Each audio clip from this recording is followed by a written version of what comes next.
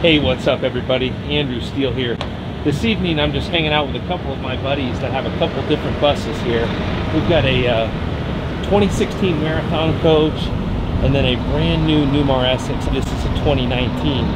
I'm going to show you a couple of the differences between these two buses and why they're These guys always got to mess with me.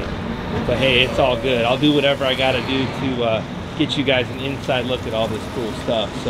But I want to show you what the difference is between these two coaches and why this coach is $2.2 million and why this coach is $750,000. I've seen people in Prevost and Newells have problems, and it's easy to pick apart any coach. So I'm not knocking Newmar at all. I'm just showing a couple of the little minor details at why Prevost charges more than they do. Newmar is definitely a top of the line motor coach. In no means is this video made to degrade Newmar in any way. So as a professional detailer, I get to touch and feel a lot of different coaches, and there's definitely a lot of talk about, hey, what's the difference between a Newmar or a Tiffin and a Prevost or a Newell? As someone that touches and feels these coaches every day, I thought I'd show you guys a few of the small little details that I noticed that may justify that extra $1.5 million or so. One of the first things that I noticed is you will find a lot of silicone in the cracks of a Newmar. Like this is the tailpipe here. Now let's take a look at the tailpipe on the Prevost. I'm back here behind this Prevost bus right now, and as you can see, the tailpipe is all stainless. You don't have any molding pieces that are stuck on by silicone. Here's some more of that silicone, and then you can also see the slide outs are held together by screws. You've got all kinds of different screws here holding this slide out in. I'm underneath the slide out of a Newmar Essex, and this is what it looks like. Now let's go take a look at what it looks like on a Prevost slide out. Oh, now I'm underneath the slide out of the Prevost bus, and this is what it looks like.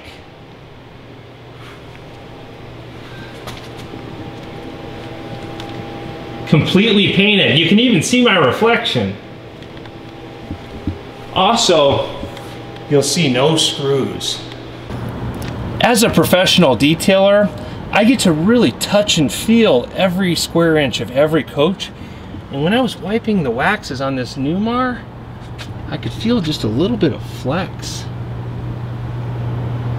I don't know if you can see that on the camera, but when we're wiping the waxes on a Prevost bus, it is super solid. When I touch the side of this Prevost bus, there is absolutely zero flex at all. Nothing like what I was just feeling on that Newmar. The other major differences between the Prevost and the Newmar is the basement doors. As you can see, when I open this door and close it, wow, why didn't it close?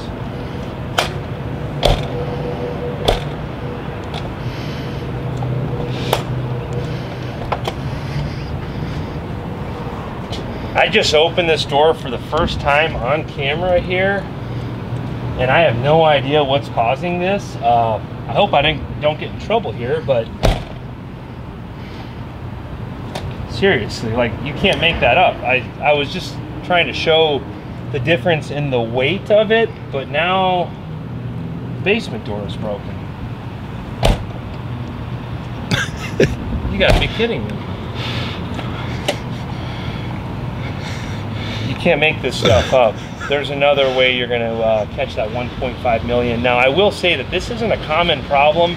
This was completely random that this didn't close all the way. So I'm not trying to totally rip on Newmar here. I was just trying to kind of show some of the differences in build quality, but it looks like we've got an issue here on this bus. Hopefully we can help them get this fixed.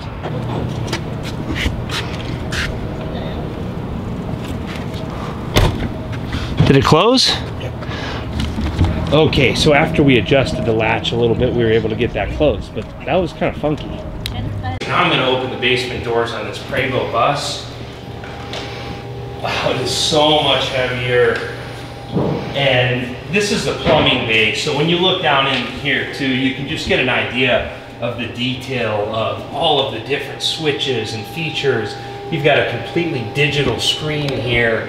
You've got all stainless fixtures, just really crisp lines, and even the dump buttons are illuminated. Just a lot of really cool stuff. I did a tour of this Prevost a few weeks ago, so if you look back on my YouTube videos, you'll find a $2 million Prevost tour. So if you want to see more of this bus, go check out that video from a few weeks ago. Also make sure to subscribe so that you don't miss more of this fire content. So I'm going to go ahead and close this basement door. Let's see how this closes compared to that Newmar that we just closed. That thing is like, I don't even know how to explain it. Let's open this one here too. This is a side opening door. Now these are the inverters. I showed this in that video the other week as well, but let's close this door. Super solid. I don't want to rip on Newmar, but it's kind of like the difference between like a Chevy and a Mercedes if you've opened and closed the doors on the two different ones. Now I will say that the new Chevys, the technology has gotten a lot better, and I'm definitely impressed with the new Chevys, and the Mercedes aren't quite as solid as they used to be as well. So I'm talking more about the Mercedes from like 10 or 20 years ago and the Chevys of 10 or 20 years ago was the comparison that I was making. This is the plumbing bay of the Newmar, and as you can see, it's plastic buttons, no stainless steel. Still really nice, just not quite as tight as that Prevost. If you want to get in on your detailer's good side, this is the secret, Monster Energy.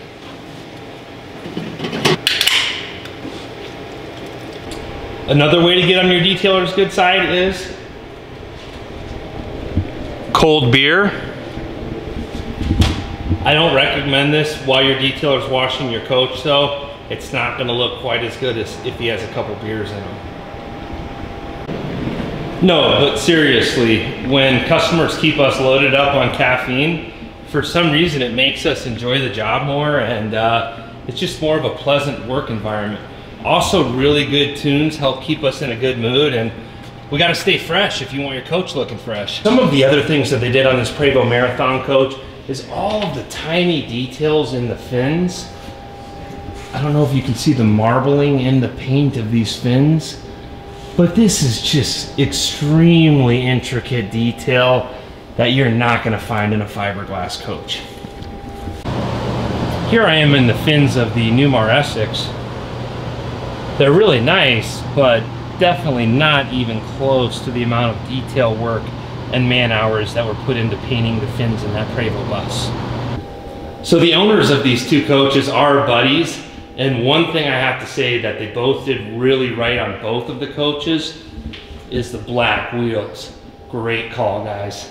Another one of the big differences about this Prevost bus behind me versus the Newmar coach is the Prevost bus has a complete steel cage. The bus is basically built on a steel cage, and then they add these fiberglass sidewalls after. The Newmar Essex behind me is more of a body on top of the frame type deal. The big thing that this coach has that the Newmar does not have is just an insane paint job. The amount of marbling and detail work in this paint job is so many man hours and so much money. It's got 36 coats of clear on it. Just insane detail work. There's like a little bit of detail in the paint work. You see a little bit of shadowing here in the Newmar, but it's not even close to the amount of detail work that's on that Prevost Marathon coach. I just want to point out a couple of the minor details that you may see, like all of the lighting in the roof, the flooring, LED lighting, the cabinets, just all of the little tiny details really add up, and you can definitely notice a difference in build quality, but it's up for you to decide if it's another Mil 5 worth of build quality. After asking a lot of different customers that I have that have owned both Prevost and fiberglass coaches, what's the difference between the two? The biggest difference And a lot of them will say that fiberglass coaches have a lot more rattle than a bus does. These buses are made to go down the road a million miles, and they're really a sturdy frame. You're a lot less likely to have rattles in a Prevost or a Newmar than you are in a fiberglass coach. I hope you enjoyed watching this video today, and if you want to see more RV related content, please like and subscribe.